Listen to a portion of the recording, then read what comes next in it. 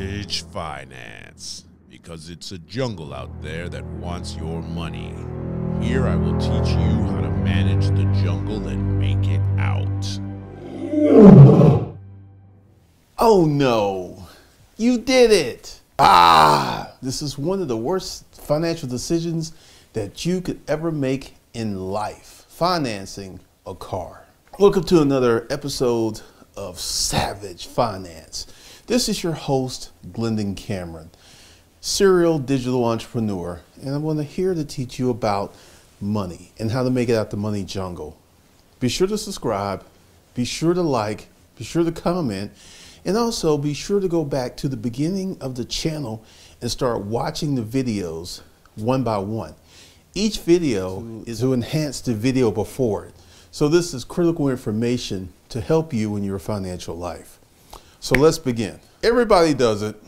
Everybody finances a car. You typically, unless your parents gave you a car, which is a good thing, you financed your first car. I have financed 2 cars in life. And the first one really wasn't that bad because I was in the military and I had been saving up money for years. And I bought a $15,000 car and I put down $4,000. So I put down almost 30% and I paid it off, and my car payment was like $200 per month. However, I really wish that I had saved up and paid cash. Once again, my second car, which was a Nissan Maxima, I financed and I paid way too much. I've made every stupid financial mistake that you can imagine before I got on the right path. This is why you should not finance a car if you're making $30, $40, $50, $60, or $70,000 a year. Financing cars rob you of your spending power. They rob you of money. Let's say you go out and you get yourself a car and your interest rate is an astonishing 28%. You're literally going to pay, if the car is $7,000, you're going to pay $17,000 for that car because the interest is compounded daily. Financing cars is one of the worst things you can do. This is what happens. You go to the car dealership, they woo, they sing, they do a little dance, and they get you in the F&I room. I used to sell cars, finance and insurance room. They get you in there and they work you and work you and work you. And whatever payment you say, it's always going to be $20 to $50 a month more. They're going to crank you out and they're going to push it out. What happens is you go ahead and you sign up for these car payments. You drive the car off the lot. At that moment, your car has taken a $2,000 to $3,000 hit because it's no longer new. So you're automatically behind. And as you drive that car, the car starts to depreciate, which at a certain point, you can literally owe more on the car than what it's worth. And many people get like this. Like, say you buy a car and then you don't put enough money down and then you get in an accident and then you still have car payments for a car you can't drive. This happens to many people. This happened to me. I wrecked a car and I had car payments on a car I could not drive. One of the things that you should do is pay cash for cars. And I know this is going to be really, really hard. And we're going to talk about one of the worst things you can do with buying a car in a minute. You should pay cash for cars. If you make $30,000 a year, you should have a $2,000 to $6,000 car. And here's the good news. They're building cars so well that a car that in that price range could be of service to you for many, many years. I mean, it's nothing for a car to get 300, 400, 500,000 miles today. It is nothing. But if you're making $30,000, your car should be paid off. If you're making $40,000, your car should be paid off. If you're making $50,000, your car should be paid off. If you're making $70,000, your car should be paid off. If you are making 6 figures, you should not have a car payment longer than 12 months, if at all. One of my recommendations, and I've said it a million times and we'll say it again today, if you're making 6 figures, you should not even have a car payment. You have the economic ability to save up and pay cash for many cars and get yourself a really, really nice car. Now let's talk about one of the worst things that you can do with car financing. You went out, you got you a car, based upon your economics. You don't really like this car. You just got it because it's all you could get. Then your money gets a little bit better, and then you want to trade this car in. But guess what? You're upside down. So what they do is they roll the negative equity into the new car payment. So you're driving this new car off the lot, and you're literally $8,000 to $12,000 upside down. When you're upside down, this means that you owe more on the loan payments than the car is worth. This is one of the worst things you can do, is get a car that you hate, finance it, then trade it in and roll that negative equity into the new car payment. And God forbid if you wreck that new car and you don't have gap insurance, because then you will be responsible for that payment, because literally, since you roll that negative equity into the new car loan, the car will never be worth what you owe. And this is one of the worst things you can do. What got me on the good path was when I got into selling office furniture, and I worked with a lot of really financially savvy dudes. And all of them had their cars paid off. Some of them even had their houses paid off. Worked really hard, and I made some good sales. And I went out and bought myself a brand new BMW, and I paid cash for it. I remember the salesman was like flipping out because they didn't want to even sell me that car. Because this was back in the good old days when you go to the bank and pull out the cash and the bank actually had the money. Because I went in there with $55,000 in hundreds. Had me a little bag, felt like a little drug dealer. And I dumped my money on the table. They really tried to get me to finance. And I was like, nope, I'm paying cash. Give me the keys. Let's do the paperwork. And I finally convinced him to sell me this car, with me paying cash.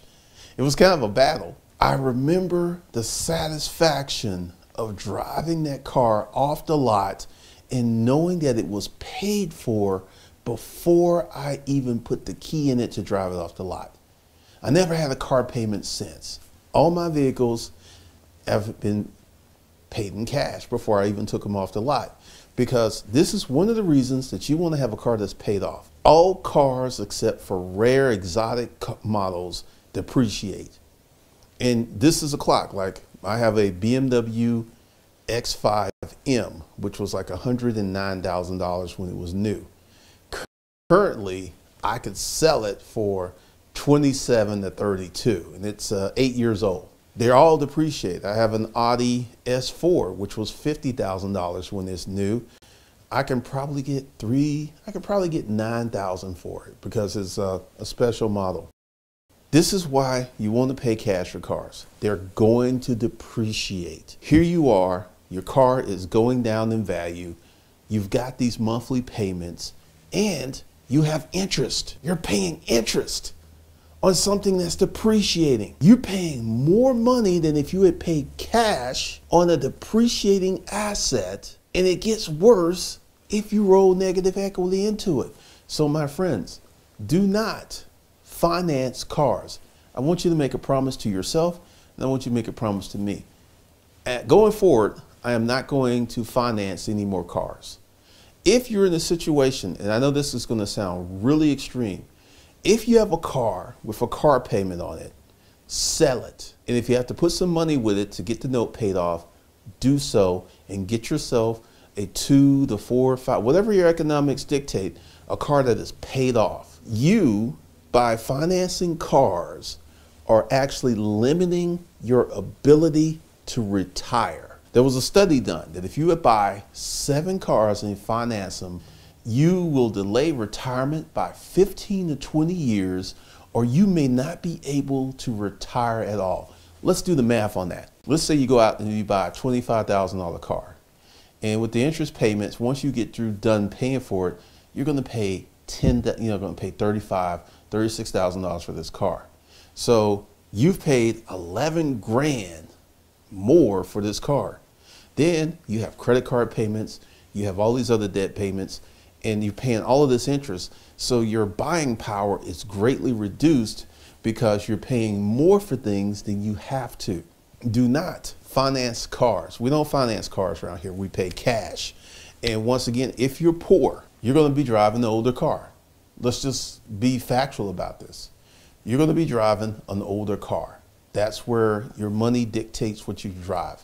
Because I know everyone likes to have luxury cars, and this is one of the reasons that if you have low income, you should never ever buy a luxury car. My BMW is 8 years old and it had to have some work. My repair bill was $4,500. My Audi had to have some work. I paid, they're just way more expensive to maintain, like the tires.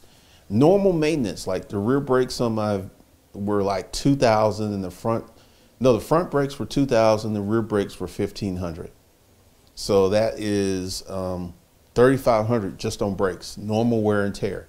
The tires on my BMW are $2,000 for a set of 4 because they're staggered. When you go luxury, the maintenance, the normal maintenance, not God forbid something goes wrong, just the normal maintenance is going to be way more than a regular car. So if you have low income, a luxury car is the last thing that you should be buying. You should stay away from it. You should get yourself a good Honda, a good Toyota, or a Nissan, or something like that. Because you got all these kids, like the big thing is right now is the Dodge Hellcat. And you got all these guys out here buying these Hellcats. And to put tires on this car, it's going to be $1,200 to $1,500. Oil changes on my car is like $125, I think on both of them. I think $125 for the Audi, I think it's $150 for the BMW because it has a bigger engine that takes more oil, and they're both V8s. You should not be buying a luxury car if you have low income. The only time you should be buying a luxury car is when you can go to the dealership and you can write a check. That is the only time that you should be buying a luxury car, because if you don't have the economic wherewithal to keep it up, you're going to have one of these gray model cars that's going to be an expensive car, and it's going to have tape on it. You're not going to be able to maintain it, and it's just going to go downhill. And the next person who's getting it is going to inherit a nightmare because you didn't have the money to keep this car up. So no luxury cars for you if you have low income. Glendon, how do I go out and get myself a good car? Glad you asked. I got an answer for you. If you have low income, one of the things, and we'll be talking about this a lot, you should start as a service business. You keep your job. Once again, you keep your job. This is a continuation of the things you do to stack up your emergency fund.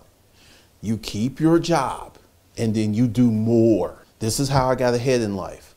I did not do less, I did more. I did not work 40 hours a week. I worked 70 hours a week. You will do more, because when you do more, you're able to get more and have more. So you're going to keep your job.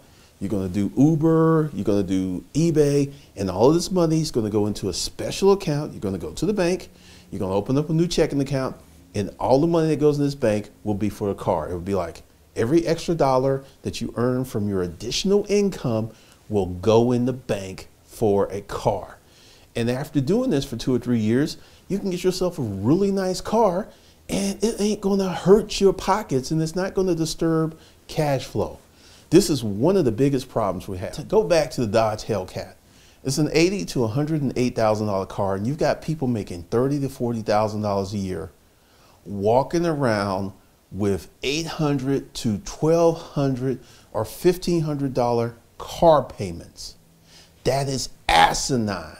That is stupid. That is crackhead stuff. That is dumb, because you're sacrificing your financial future to flex right now in a car that is way out of your league. It's too much car. It's too much money for your budget. I used to sell cars. I've seen this all the time. People making $30,000, $40,000, $50,000 a year walking out with a $30,000, $40,000, $50,000, $60,000, $70,000 car. And once again, from me to you, your car should never be better than the place that you live.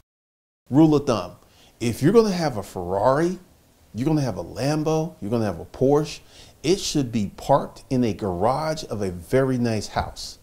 You should drive old cars and get yourself a really nice house. You know why? Because that house appreciates in value. Even though you have a mortgage and you're paying more for the house than if you had paid cash, the house is going up in value, and you can sell it and make a return on your money. You can't do that with a car. So once again, don't be one of these people with an exotic car living in an apartment. That's dumb. Don't be one of these people driving a luxury car with low income. That's dumb. It is beyond stupid, because how often are you in your car? You're in your car to go to work. So you may literally be in your car 2 to 3 hours a day, max. So that's 15 hours a week. So let's say 60 hours a month. You may be in your car 60 hours a month, and that's going back and forth to work and running errands. Calculate how much your car is costing you. Let's say you're in your car 60 hours per month and your car payment is $800. That's more money than you make per hour to drive your car, which, by the way, is depreciating. It's going down in value each day that you own it. I've got 2 luxury cars in the garage right now that are nowhere near close to what they cost when they were new. Now, something else you should do. Let's say you're coming to this channel, it's 3 years in the future, and you're like, Glendon, I already have the car note. I'm stuck. What did I do? Number one, if you can sell it and get out from under it, do so. If you're in the position where you have negative equity and you cannot sell it, this is one of the things that I did. My BMW X5, it was $109,000. During that time, I've created an online course that has made me $500,000. So I took a hit over here, but I made way more money over here. So essentially, we would deduct the depreciation from the 500,000. So I could probably, because I don't have high miles on it, so I could get top dollar for it. I can get the 32. So let's deduct that $80,000 hit from the 500,000. So I'm still 420,000. Well, actually, because I've created multiple courses that have made money. So I am way ahead of the depreciation curve. So you're in a situation where you have a car that's depreciating. You need to have some economic engine that's making money to offset that depreciation. Because this is what happens to the average person. They go ahead, they get a car, they have this depreciation, they don't have an offset, so they lose money, the car goes down in value, and they're in a bad situation. Don't do that. Don't be stupid. So hopefully you got value out of this. Hopefully you will never ever finance another car. You won't do it because you're hustling godfather, your serial entrepreneur who knows better, who's only financed 2 cars in life, and the first one wasn't as bad as the second one. The second one was an absolute nightmare. You're going to do this so you can have a better economic life. Stay away from cars. So if you're in a situation where you have a car payment, you need to have a side business that's above and beyond your job. We're not quitting jobs, because job is a way for you to develop, your job. That's the best way for you to get wealthy, the income from your job. So we're going to go out and create a side business. It's eBay, whatever, Uber, Lyft, whatever. You're going to create this and keep your job to offset the losses that are created by you financing a car. Or you're going to do Uber, Lyft, Poshmark, eBay, Amazon to create a revenue source for you to save up for your next car. This is smart money. This is the way to do it. This is rich people pay cash for cars. Rich people don't finance cars. Rich people pay cash for cars. Rich people, you want to model rich people behavior to become rich. So once again, this channel is built where each video is designed to help you have a better economic life. So subscribe, like, comment, and go to the front of the channel and start watching the playlist, even if it's 3 years in the future, because you will get economic benefit and the ability to change your life. This is Glendon Cameron, your host of Savage Finance, giving you financial advice that your mom and dad never had. They didn't even know about this stuff. You so lucky. You so lucky. Yeah. Yeah. After I get it, I reinvest. After I get it, I reinvest.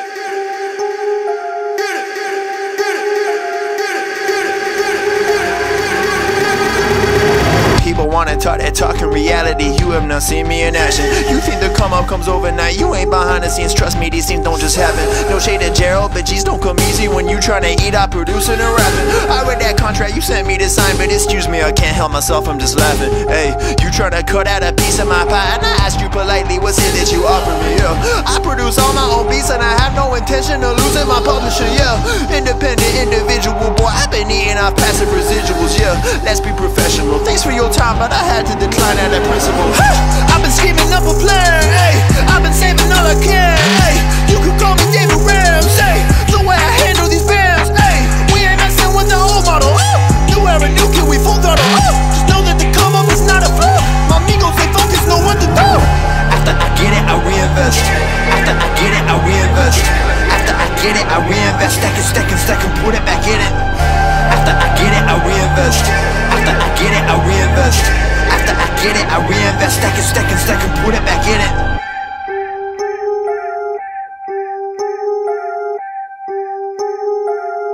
Yo, look.